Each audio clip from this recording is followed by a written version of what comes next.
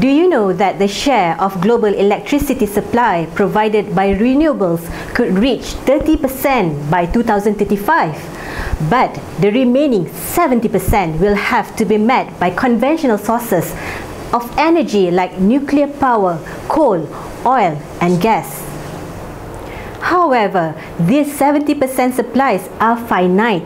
Their costs are to rise and the impact of their use to the climate is catastrophic. So, for the time being, an efficient renewable energy such as solar system is the best solution. Having this in mind, we had developed an off-grid solar house in Electrical Engineering Department of Polytechnic Merlimau. As a main player in technical, vocational education and training (TVET) in Malaysia, we had fully utilized our expertise and resources to make this happen. The development is also in concurrent with Polytechnic Malaysia Transformational Plan, which targeted to have a niche program on research, innovation and entrepreneurship. With the development, we may also contribute to become a source of reference in the use of solar energy for citizens of polytechnics and also other parties such as schools and higher education institutions. The development also contributes towards the growth of lecturers' competency on solar energy, and of course, further outcome of this will produce employable and entrepreneurial graduates specializing in solar energy, which have been identified by NKEA having more than 57,000 of job vacancy by the year of 2020, which is only 5 years ahead. Okay, now, what is solar energy? Solar energy is simply energy provided by the sun. This energy is in the form of solar radiation, which makes the production of solar electricity possible. Electricity can be produced directly from photovoltaic, or shall we call PV cells. Photovoltaic literally means light and electric. Photovoltaic, photo means light and voltaic means electric.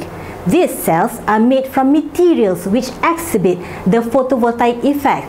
That is, when sunshine hits the PV cells, the photons of light excite the electrons in the cell and cause them to flow, generating electricity. There are two types of solar energy system, that is, an off-grid and on-grid solar system. Now, what is the difference between these two? In an off-grid solar system, 100% of the energy is generated from solar panel. An off-grid system gives you the ability to operate separately from the utilities because you are producing your own power and do not have to pay for your electric bill every month. Okay, now, as for the on-grid solar system, the system are linked with power utilities, which enables the home to use the power generated by the solar system as well as the power from the local utility. This system can also feed power back to the grid during times of low usage and high production. The solar house developed in Polytechnic Merlimau is an off-grid type. The house is of 3 feet by 12 feet size.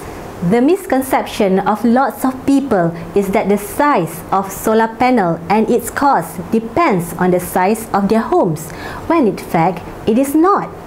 The size of the solar panel and its cost actually depends on how much the average electricity usage is and the solar resource in the respective location.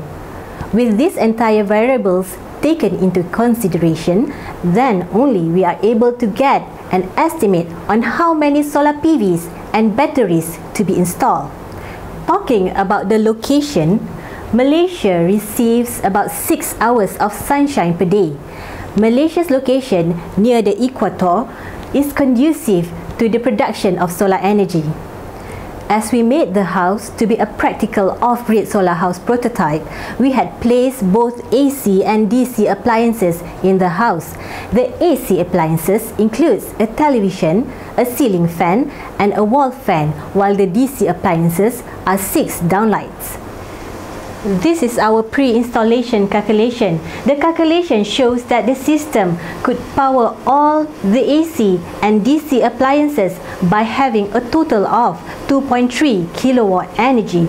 In looking at our power needs, we had calculated that our solar system requires 4 units of batteries and 10 units of PV panels. This is our equipment list. The equipment includes 10 40 watts solar panels, a MPPT charger controller, an inverter, 450 Ah batteries, approximately 2 rolls of solar cable, and battery connectors. We did most of the installation ourselves, painstakingly and with much trial and error, but yet we enjoy every step of it. Now let's see how the system works. The energy harvested from the solar panels is put into the charger controller. The charger controller has the capability to increase the incoming current from the solar PVs by 30 to 40%. The output of the charger controller is supplied to charge the batteries. The output is also directly giving supply to the DC appliances, that is the downlight. The inverter connects to the batteries and the home central power panels to supply energy to our AC appliances, which are the television, wall fan, and ceiling fan. We also had collected the test data to see how much power is coming in from the panels and how full the batteries are. We've seen as high as 53 volts coming in during very sunny times at midday. We were also pretty happy to see how much power comes in even when it's cloudy or rainy, from 1/10 to 1/4 of the full power.